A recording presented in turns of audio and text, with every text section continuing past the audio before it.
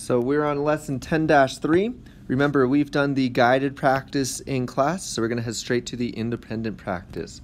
So here, I'm multiplying. And remember, I can always write my whole numbers as a fraction, and then I multiply my numerators together. 4 times 1 is 4. My denominators together is 3, so 4 1/3. And then how do I simplify that? Well, I can pull out one whole, and then I would do my numerator minus my denominator. My numerator minus my denominator. So 4 minus 3 is 1, so I'd have one piece left over out of 3. My next one, I multiply my numerators together, so 6 times 3 is 18, and then my denominators, 1 times 8 is 8. I can also do this to just multiply my whole number times my numerator. And then what do I have? Well, I have 2 groups, and then I would have 2 left over. So here, remember, I'm counting by 8s. 8, 16, 24. I have 16 here, but I have 18 pieces. So then I would have 18 minus 16 is that 2. And then I can simplify this because, remember, I can divide my numerator by 2 and my denominator by 2 because they are both even numbers. So my final answer is 2 and 1/4. For number 9, I'm going to multiply my whole number times my numerator, so that is 16, and my denominator is 5. And here what I have is I need to figure out how many groups of 5 I have, so 16 divided by 5 is 3, with a leftover of 1. So I have 3 wholes, and then I have 1 piece left over out of 5 pieces that I need to make a whole. So 3 and 1/5. For number 12, I multiply my whole number times my numerator is 60, denominator is 6, and this one's easy. I know if I have 60, that means 60 divided by 6 is 10. So I have 10 wholes. Over here, I multiply my whole number times my numerator, which is 22, and then I have 3. So now I figured out what is 22 divided by 3. So that is going to be 7 groups. Thank you, buddy. 7 times 3 is 21.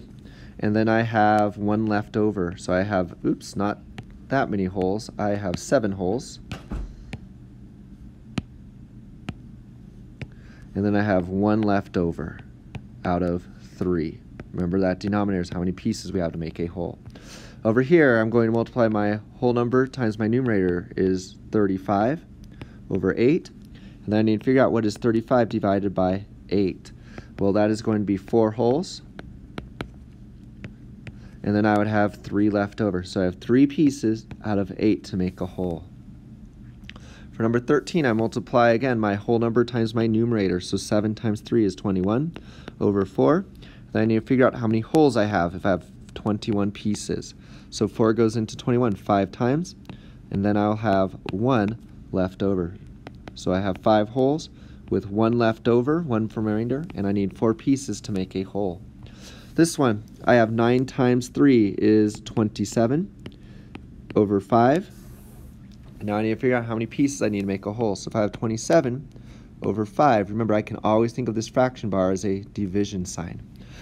5 goes into 27 5 times, and I'll have 2 left over for my remainder. So I have 5 holes, 2 left over for my remainder, and then I have 5 for my denominator. My last one is 4 times 5 is 20 over 8. And this one, before I even figure it out, I noticed that I can divide it. I can simplify it. So I'm going to do that so I have an even smaller problem. I know I can divide 20 by 4 and 8 by 4 because 4 is a factor of both. So that will be 5 halves. And now that's easy because I know 5 divided by 2 is 2 wholes with 1 left over. So my final answer is 2 and 1/2. For number 16, we have calculated distance Mary runs in 1 week as she runs 7/8 of a mile each day. So remember, multiplication is always group size, or number of groups, times my size. So here, 1 week is 7 days. So I have 7 groups times 7/8. So 7 times 7 is 49 over 8. And I know 49 divided by 8 is 6 groups with 1 left over. So I have 6 holes with 1 left over, and again I need 8 pieces to make a whole. So my final answer is 6 1/8. For number 17, we have calculate the length of 5 pieces of ribbon. So 5 is my groups I have 5 groups times 2/3 of a yard. So that's my size. So I have 10/3, and then 10 divided by 3, I have 3 left over with, I have 3 whole groups with 1 left over. So I have 1 piece out of 3. Heading on to our next one, which is the back side. Number 18, a baseball team bought 8 boxes of baseballs. The team spent a total of $1,696. What is the cost of 1 ball? So here I have a large number. It's broken up into 8 pieces, 2, 3, 4, 5, 6, 7, and 8. This whole thing is equal to 1,696. So that's a division problem when I go from something large to something small. So I have 1696 divided by 8. 8 goes into 16 2 times, multiply, subtract, bring down. 8 goes into 9 1 time, multiply, subtract, bring down. 8 goes into 16 2 times, multiply, subtract, bring down. 1 box costs $212. For number 19, Oscar wants to make 4 chicken pot pies. The recipe calls for 2/3 a pound of potatoes. How many pounds will he need? Well, remember, this is multiplication because I'm going from groups to equal sizes. So here I have 4 groups times 2/3. So 4 times 2 is equal to 8 over 3. And then I need to rename that. 8 divided by 3 is 2 whole groups with 2 left over. So I'm going to need 2 and 2/3. Remember, that remainder is the pieces you have. Number 20, it takes Mario 1/4 of an hour to mow Mrs. Harris's lawn. It takes 3 times as long to mow Mrs. Carr's lawn. How long does it take Mario to mow Mrs. Carr's lawn? Write your answer as a fraction of an hour, then as minutes. So here we have group size. We have 3 times as long of 1/4. So here 3 times 4, or 3 times 1 is 3. Denominator is 4. So it's going to take 3/4 of an hour. But now it says I need to write it as minutes. Well, here I have 60 minutes is an hour, and I need to figure out what 3/4 of that is. A lot of the times in math, when we hear the word of, what is 3/4 of 60? That is multiplication. So here I have 3 times 60 is 18, and I add that 0 back on, divided by 4. And here I have 180 divided by 4 is going to go in how many times? It's going to go in 4 times, multiply, subtract, bring down. 4 goes into 20 5 times, multiply, subtract, bring down. So it's going to be 45 minutes. If you're really thinking, though, we didn't even have to do that division. We know that 1/4 of an hour from this little person down here is 15 minutes, and we have 3/4. So we have 1/4 plus 1/4 plus 1/4, which is 15 plus 15 plus 15, which equals 45, which is what we had from the other way we did it as well. All right, here we have used numerator, denominator, and whole number. When you multiply a fraction by a whole number, the blank in the product is the same as the denominator of the fraction. The blank in the product is the product of the blank and the numerator of the fraction. So here we have those 3, and we have when you multiply a fraction by a whole number. So I'm going to write a fraction by a whole number out so we have an example to look at. The blank in the product, so remember product is the answer, is the same as the denominator in the fraction. So here we have what?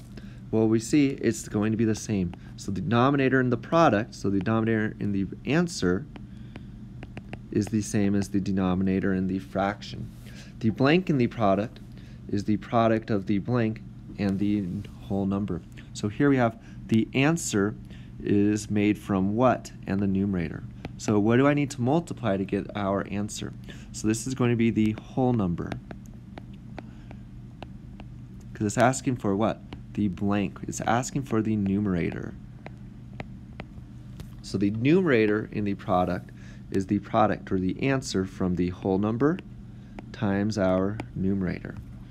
Heading off to 22, Malik swims 9/10 of a mile each day. How many miles will we swim in 8 days? So again, we have groups times size.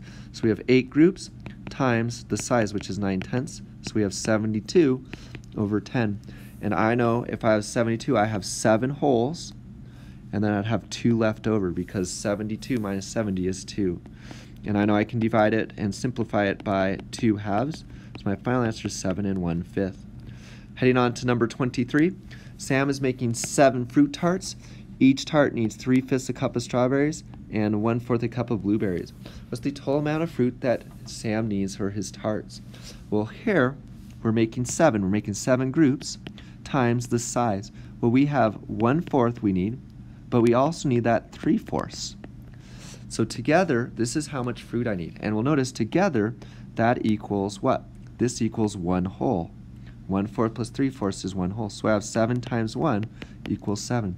So I'll need 7 cups for my fruit tarts. Number 24. Sean is making picture frames. Each frame uses 4/5 of a yard of wood. What is the total length of wood Sean will need to make 12 frames? Use each of the numbers from the box once to complete and solve the equation.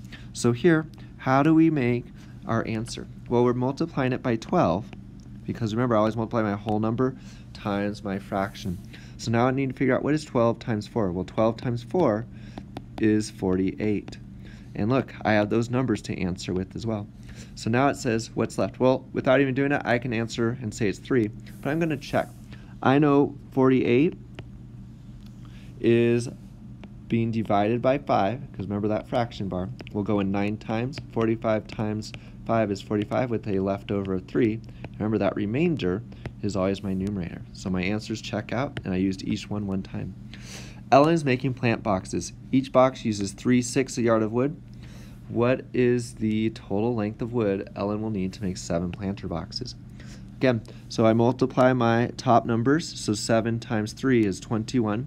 But I noticed something here. Use each of the numbers from the box only once to complete it. I can't fit 21 here because those are 2 separate numbers. So it must be having me do it the other way. So what do I have for an idea? So I'm kind of stuck. So I'm going to solve what the answer is and then work backwards from there.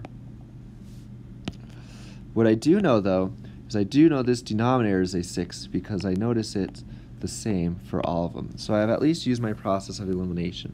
So let's do 7 times 3, 6, and see if we can work backwards. 7 times 3 is 21 over 6. And so now how many times does 21 go into 6? Well, it's going to go in 3 times. Multiply and subtract. I have leftover of 3. So my answer is 3, remainder 3. So I have 3 whole groups. So I know 3 goes in that box. And look, just to make sure I had it correct, I have that answer there. So now I need to figure out, how did I get these other numbers here? Well, I'll notice they broke this 7 up straight in here. So when I said 21, I was jumping the gun, and I was thinking of these boxes over here. So remember, we're doing it step by step. And now my answer looks like it matches. All right, that's it for this one. We'll see you on our